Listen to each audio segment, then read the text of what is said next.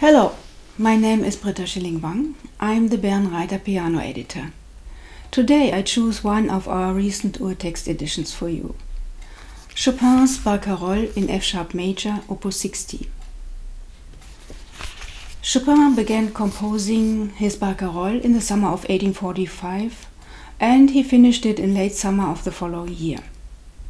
It then appeared almost simultaneously in Leipzig, in London and in Paris.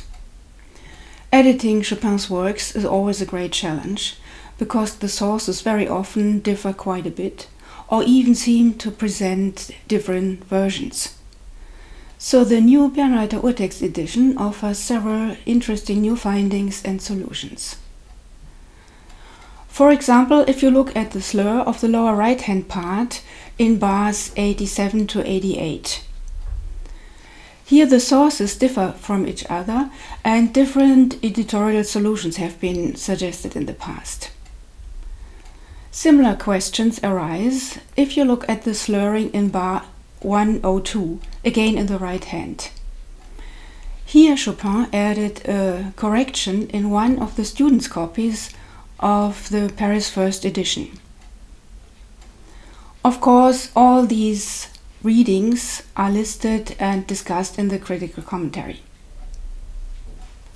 And particularly interesting are Chopin's handwritten lines in bar 26, which are drawn from the last two notes of the right hand, that means from the ending of the trill to the last two eighth notes of the left hand.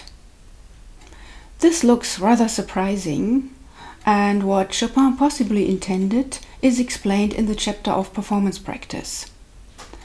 In this chapter, the German pianist and pianoforte specialist Hardy Rittner, who is currently professor at the Freiburg Conservatory of Music, also discusses important technical issues such as legatissimo playing or Chopin's understanding of rubato, and of course how to use the pedal.